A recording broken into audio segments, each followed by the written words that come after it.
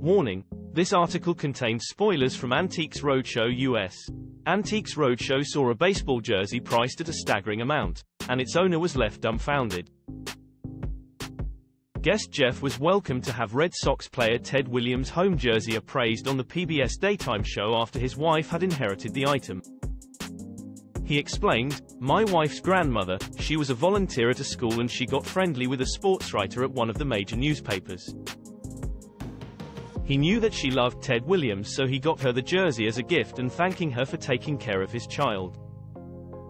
The story that I was told was that he, the sportswriter, just asked Ted for a jersey, took it off his back and gave it to him." Expert Layla Dunbar proceeded to provide information about Ted Williams, stating that the only thing he didn't accomplish in his career was winning a World Series, coming closest in 1946. He won what was known as the Triple Crown, which is when a hitter leads the league in batting average, home runs and RBIs, doing so with 36 home runs, 137 RBIs and a 356 batting average. If you looked at the Red Sox after they sold Babe Ruth in 1920, the Yankees' fortunes ascended, she said. Red Sox, unfortunately, went the other way, and they end up selling off a lot more players. So when Tom Yawkey bought the team in 1933, they were pretty much in the basement of the American League East. He changed everything. He started putting money into the team, and his real coup was signing Williams from the Pacific Coast League San Diego Padres in 1939. Antiques Roadshow guest gets a 7-figure evaluation but doesn't believe. Expert reaction: Antiques Roadshow guest gasps, "My word," over amazing valuation of bowl. Video: Antiques Roadshow's teary-eyed guest hugs expert at unexpected value of items. Revealed. From 1943 to 1945, Williams served in the Army during the Second World War and then left again for the Korean War in 1952, returning the following year and playing until 1960.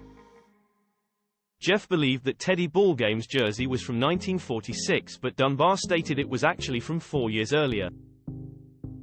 She also pointed out how Williams' name had been sewed into the jersey's label and that its length had been altered, which would affect its value.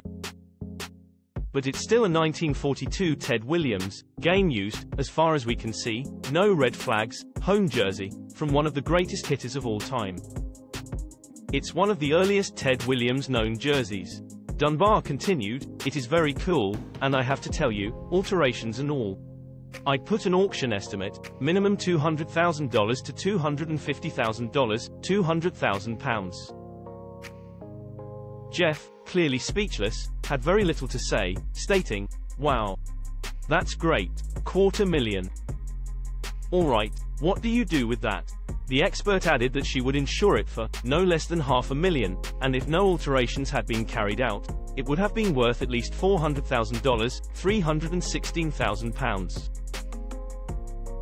Antiques Roadshow US is available to watch on PBS.